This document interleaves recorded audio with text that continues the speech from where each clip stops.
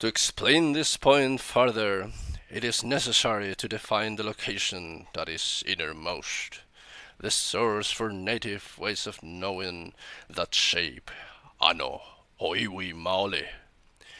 Beyond beach and far from the island's entire coast is Hawawa Valley.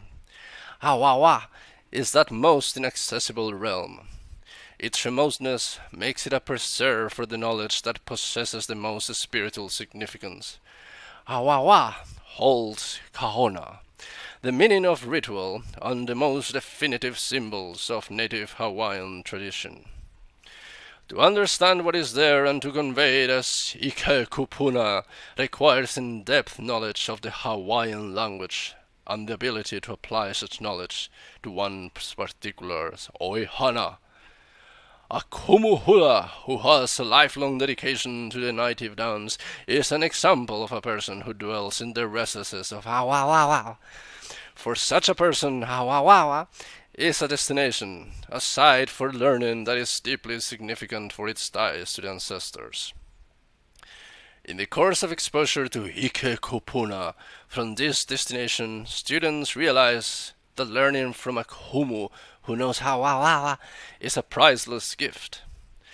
This is where someone who is native Hawaiian can enter the Awawa and take in all that a non-Hawaiian does, but also feel something more.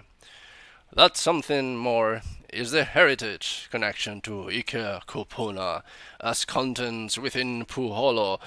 This is what Ano, Oiwi Maoli, can predispose a native Hawaiian to experience. The Hawawawa's gift are bestowed as a result of a studied practice. It is a realm where few dwell.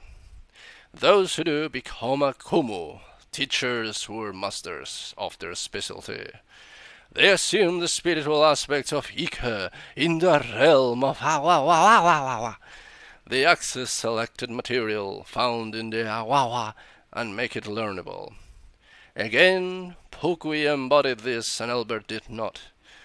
The respective reference points to the wow and abilities in accessing Ike from there were decisively different.